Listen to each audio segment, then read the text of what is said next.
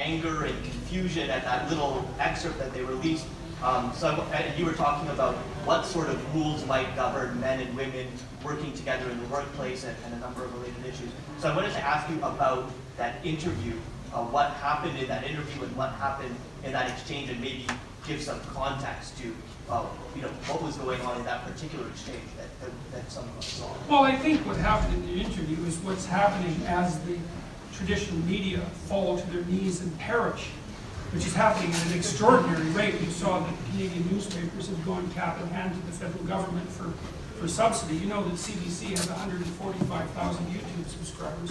I don't remember what their yearly budget is, but it's in the, if I remember correctly, it's $1 billion, but that might be wrong. But it doesn't matter. It's a lot.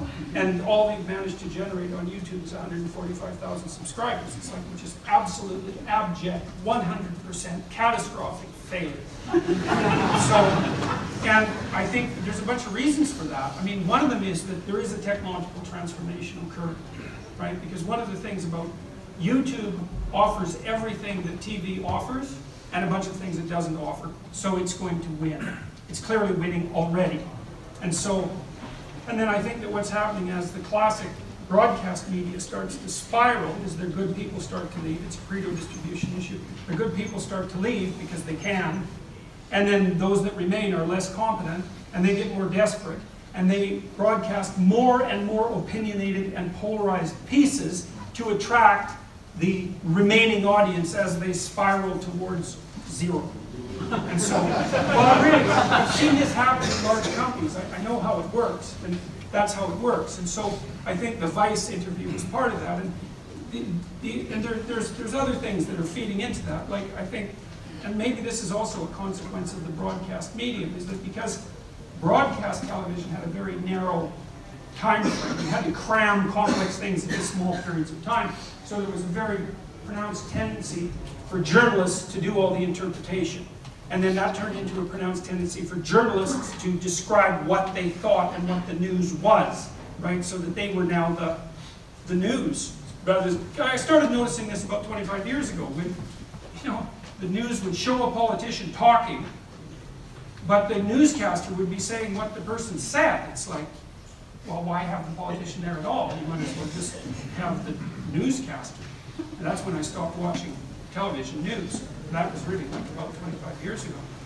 The Vice interview was that sort of taken to its extreme. It was like he had an idea of what the situation was, and he wasn't as aggressive about it as Kathy Newman, but it was the same sort of thing. It was like he was going to catch me out one way or another. And that happened for about 2 hours, and he had kind of a supercilious attitude, which is not uncommon among, let's say, New York journalists. And we talked for about 2 hours, and I said something that was provocative, I would say. I said, well, we don't know what the rules governing men and women's behavior, sexual behavior in the workplace should be. I said, well, let's take makeup and high heels, for example. So maybe they shouldn't be allowed. I didn't say they shouldn't be allowed. I said, maybe they shouldn't be allowed. That's actually what you do when you try to think about something. People don't like to think about things. Like, I've really noticed this in my clinical practice. So, like, let's say I'm dealing with someone, and I might say, well, let's think of some options for your future.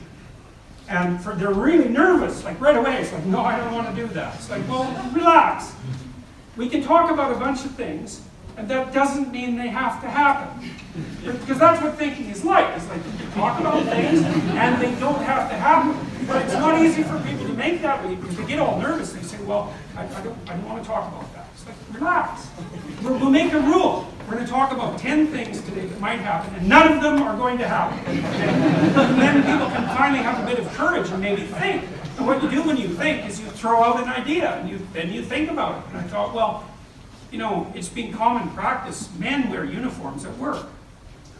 They wear suits. A suit's a derivation of a military uniform. Why do men wear suits? So they're all the same. Why should they be all the same? So that unnecessary individual variability doesn't interfere with the functionality of the business. Now, you can argue about that. You might say, well, you don't want to make everyone wear the same damn suit because you get rid of all the creativity. Fair enough, that's a reasonable argument, but that's why the uniform, the suit, evolved. And so if you wear a suit and I wear a suit and we go to a business meeting, then the first thing we can figure out is, well, you're at least playing the same game I am enough so that you're wearing a suit. And it's like, that's not everything, but it's not nothing, right? And so, well, and when the Maoists, when the Maoists made their advances in China, men and women wore the same uniform. Why? Well, it was for the same reason. It was to eliminate unnecessary individual variability. Well, if you don't want sexual behavior at work, first of all, you've got to decide that. Do you not want sexual behavior at work? Because the answer to that might not be, we don't want sexual behavior at work.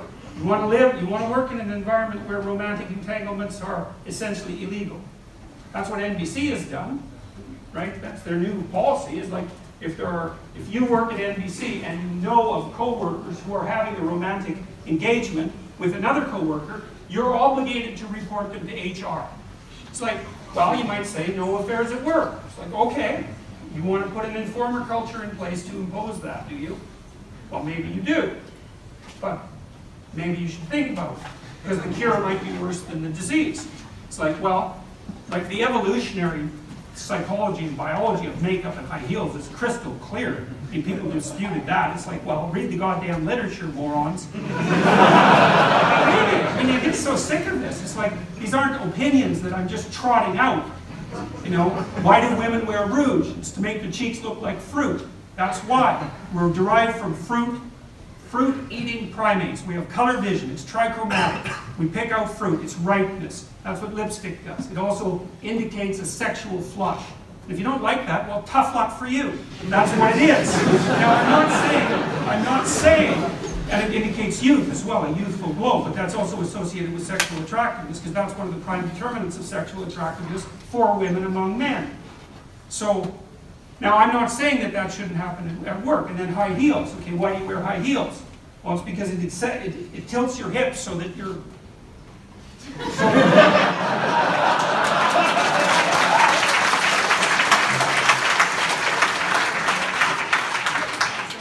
Is that acceptable at work? Well, of course. It's like, no, not of course. Not of course. Perhaps. But we can't have a serious discussion about what's acceptable at work and what isn't, because we're too damn immature to have the discussion. We can't even throw things out on the table like that. It's like, I don't know what the rules should be. At my workplace, at the university, I've been warned innumerable times not to have a discussion with a student, male or female, but it's the females that are of concern in this particular rule, with the door shut. And that's not like 6 months ago. That's not like 3 months ago. That's like advice from the last 15 years. Now, I don't listen to that because I think, sorry, I'm not living that way. But these things are tense. They're tense. And we won't talk about them intelligently and maturely. I've also been accused 3 times in my career of sexual impropriety. Baseless accusations. And the last one really tangled me up for a whole year. It's not entertaining. So there's plenty to be sorted out, but like I said already, we live in the delusion of a 13-year-old adolescent girl, and so as long as we maintain that level of sophistication, we're not going to have a real conversation about what rules should govern men and women in the workplace. So you can't even open the damn discussion without being jumped on by, an array of like rabid harpies. So that, in the Vice interview, it's like, it's no bloody wonder the media's dying. They're doing everything they possibly can to cut their throats and bleed out as fast as they possibly can. I read a bunch of the comments on the Vice interview, and some of them were irritated at me about the makeup and high heel thing. It's like, whatever. I knew perfectly well that I said it. I thought, oh yeah, I'll say this, and it's the only goddamn thing. It shows how predictable it was.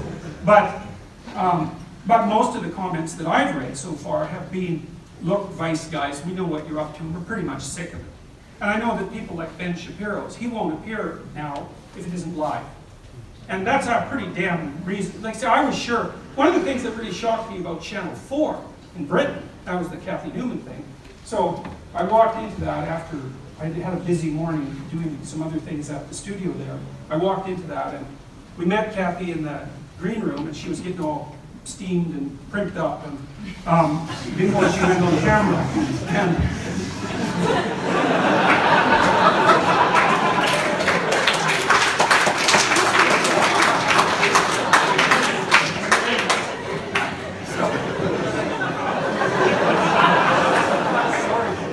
That's the truth.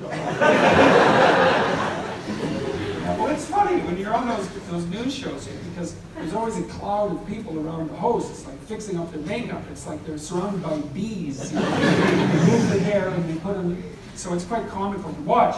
And so, anyways, we went out in front of the cameras and we were having a perfectly friendly discussion. You know, and she was all chipper and extroverted and having a fine time. And then we sat down and we chatted for 2 minutes, and then the cameras went on. It was like different person. I thought, oh, I see what's going on here. So, but it's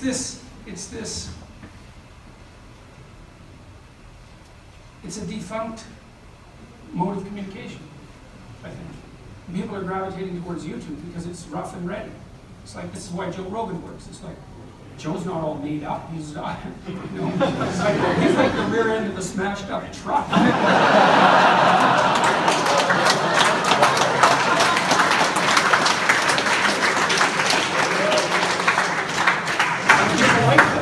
There's no excess production values. There's no bringing the landscape up. It's like, here's the damn discussion, and there's 3 hours of it. If you want to listen, and if you don't, then go to hell. That's basically. And I like that about YouTube. You know, it's also something that's so cool about YouTube too. Is you hear this idea that like young people have these short attention spans. It's like, yeah, except when it comes to 3 hour long podcasts. So it's very cool to see this shift, but a lot of it is that it's a death spiral.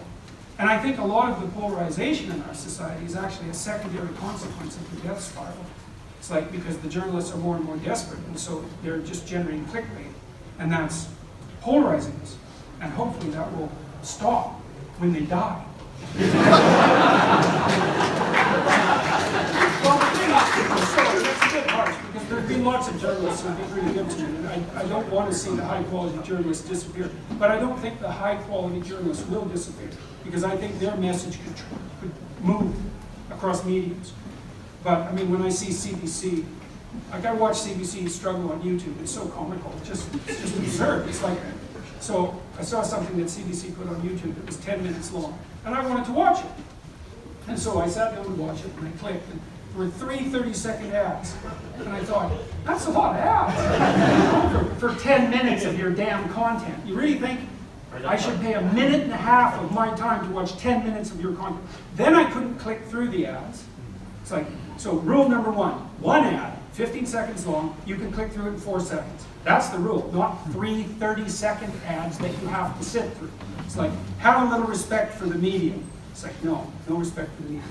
Then the comments were not allowed, disallowed. It's like, no, you don't do that because your viewers actually get to make comments.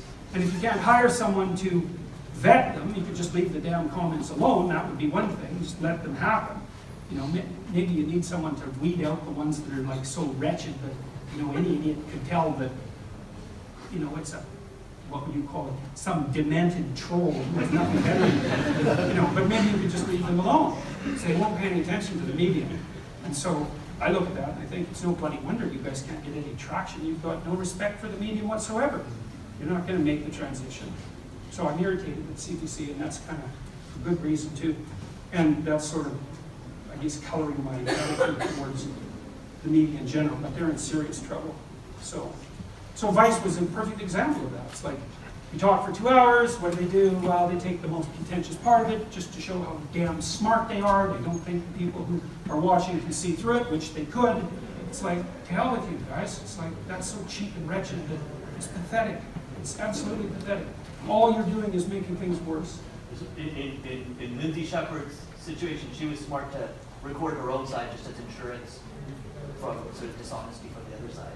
Yeah, well, that's another thing that I've often thought about, is just to record the whole interview, you know, but I'm more or less willing at the moment to let the chips fall where they will. And most of the time, you know,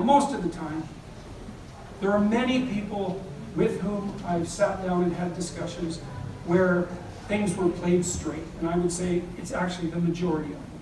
But there's a pretty pernicious minority that does what Vice did. It's like, there's no excuse for that.